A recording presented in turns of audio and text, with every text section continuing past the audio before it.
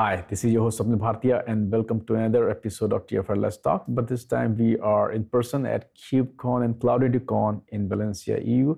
And today we have with us once again Miska Kaipiainen, your VP of Engineering of Strategy and Open Source at Mirantis. If I said the title correct or if anything changed so far. No, it was perfect. Thank you. Thank you. First of all, it's great to see you in person after a long gap. Second is that this is, I think, the first KubeCon of this year. There will be more to come. So first of all, tell us, you have been, of course, the showcase area. You have attended sessions and keynotes. What kind of energy you see this time? No, it's so beautiful to see this cloud native community finally after these troubling years to come together again in person, really, and to see all this energy on the floor. So this has been great so far. Of course, I've been very busy with many meetings, but I think it looks very promising for the cloud native. Perfect. And of course, when we're talking cloud native, we have to talk about Mirantis Lens, the open source project is there and the product is also there. There has been a lot of, user growth, 600,000, more than that users.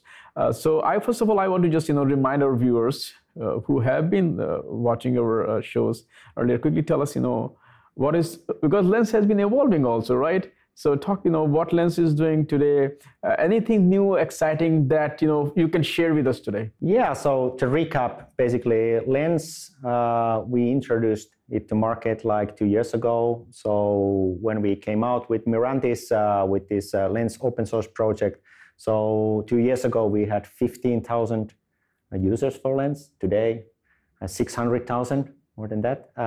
So the expansion for the user growth, that has been truly amazing, and it shows that what we are doing is people are seeing it being very valuable. So people are seeing that it will help them to actually cope with this. Some say very difficult technology, but actually with Lens we are trying to make it more simple for people. So some of the new functionalities that we have been working on, more details will come in the coming weeks and months. But I can reveal so much that some of the functionality is related to security.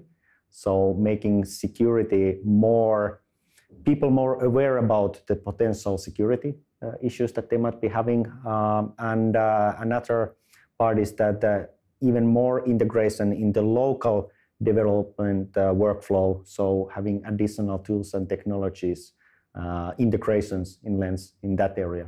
You said, from 15,000 to 600,000 or more than that, which also kind of reflects the adoption of cloud native itself is growing. So if I may ask you, just like a higher level overview as well, that what kind of trends are you seeing in that space? Because you talked about some new features that you folks are working on, which also kind of, it's not the feature you're building because you want, it's because you're seeing something is happening and you're reacting to that. Yeah, sure. So what we can see from our users is that, of course, it's no secret that public cloud is growing. So when we came out 2 years ago, I think it was around 60% of all the deployments that we were able to see, they were actually happening in public clouds. And today it's somewhere around 75% of and AWS, EKS is on lead. So for context, we are seeing like over 500,000 clusters are being operated with Lens on a daily basis.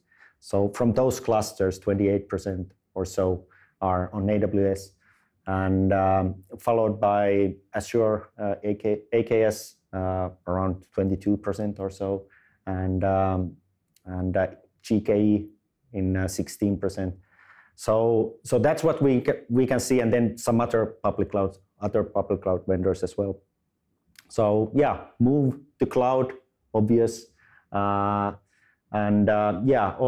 I think the number of users starting to use Lens, it very much reflects, as you said, also the adoption of the cloud native. It's becoming more mainstream, I would say, nowadays. Maybe there is not so much hype anymore, but it's getting used in production more and more all the time.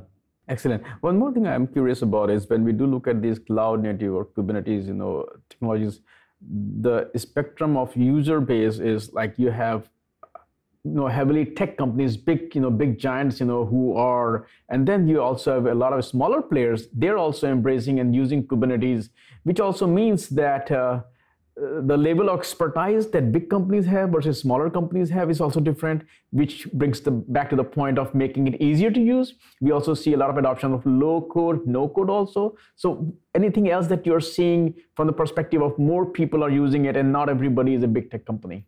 So I think Kubernetes is a great equalizer in terms of technical capabilities. So now with the help of Kubernetes, even the smaller kind of players are capable of doing things that were only available for the biggest kind of technologically advanced companies in the past. So now it's more like everybody's on an equal ground. So now it's more about how much innovation you can create on top of this technology.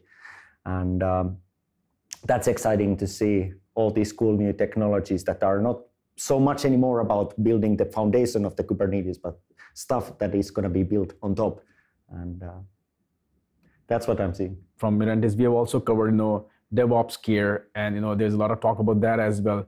So just, first of all, give us an update on what's going on there. Yeah, so DevOps care, it's the new managed service offering by Mirantis, and it's aimed for all the people who are using Kubernetes on any infrastructure. So the users, they might be on EKS or some other infrastructure. So where we are basically trying to help be their co-pilot in their efforts while they are introducing the cloud-native technologies in their products and in their services.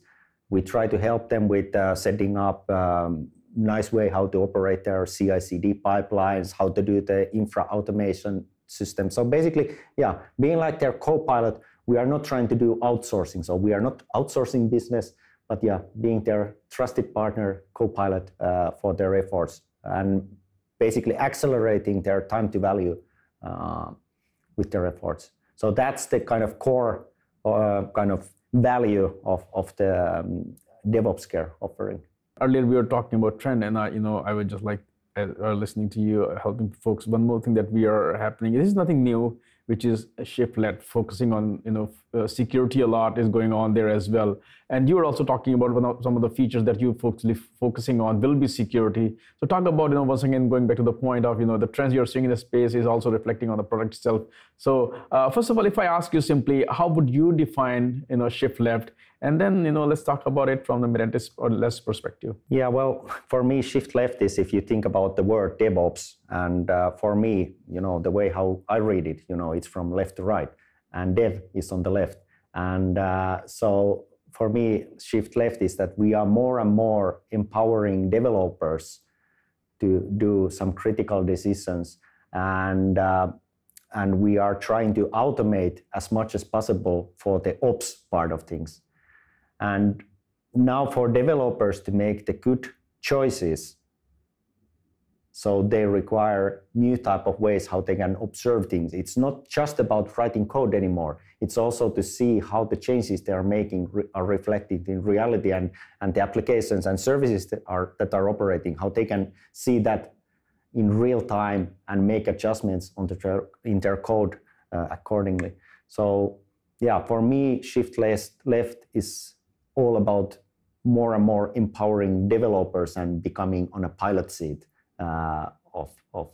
when creating new applications and services. Right, and you also touched upon when developers are writing something, they should be able to see, and that's what we also talk about in the ops world also, observability, once how things are running. But when we talk about, first of all, things are evolving, just what happened. And then based on what happened, you analyze it, but then you have to do something about it too. Yes. So how do you think that all of this will together? So shifting left means when you're writing the code, it starts all the way from there. Yes, absolutely.